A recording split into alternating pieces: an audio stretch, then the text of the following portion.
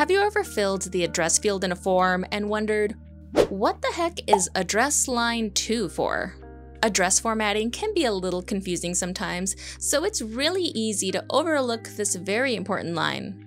I'm Daisy with WPForms, and in this quick video, I'll show you what address line 2 is for and how to use it with some real-world examples.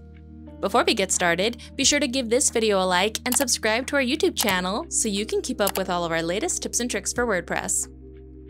So address fields in a contact form are typically made up of the following fields: address 1 and 2, city, state, province, or region, zip or postal code, and country.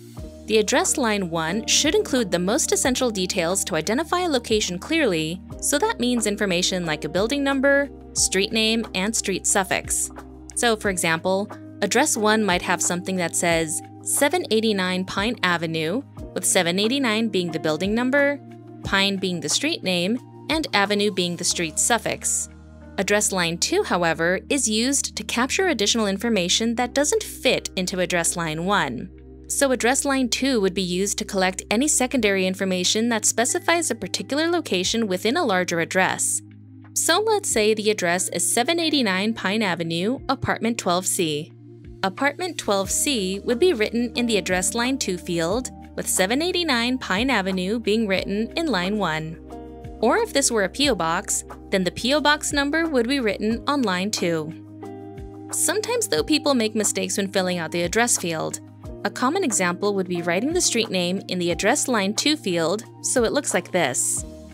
Writing the street name on the second line is unnecessary and can sometimes be a little confusing for the recipient. Another example of a mistake would be writing out the state, province, or region, and the zip or postal code in address line 2, which would end up looking like this. Considering most forms have fields dedicated for specific pieces of information, adding in the information twice like this could cause errors in delivery systems. A third mistake would be using the address line 2 field to add personal notes, messages, or instructions. These notes should be left in a separate instruction field if available. Address line 2 is used differently around the world depending on local mailing practices and address structures.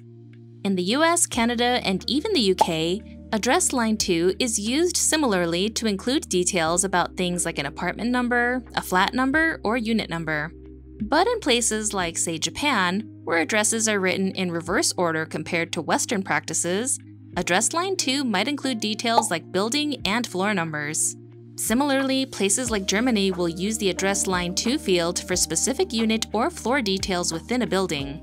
In WPForms, the address field automatically includes the address 2 line, as well as fields for the customer city, state, and zip code. You can also change the address scheme to provide the correct format for addresses outside of the US.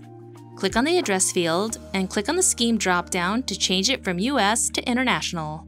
Or if you feel like your contact form doesn't need the address line 2 field at all, you can click on the Advanced tab of the address field settings, find address line 2, and click on the toggle right above it to hide it from view.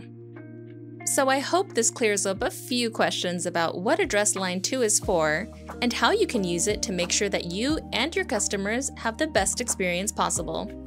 If you have any questions or concerns, be sure to visit WPForms.com and check out our documentation page, where you can find step-by-step written guides for all of our features, add-ons, and more. You can also join our WPForms VIP Circle group on Facebook to learn even more tips and tricks, as well as be part of the growing WPForms community. If you need any extra help, please visit our contact page and reach out to our support team. Thanks for watching, and we'll see you next time.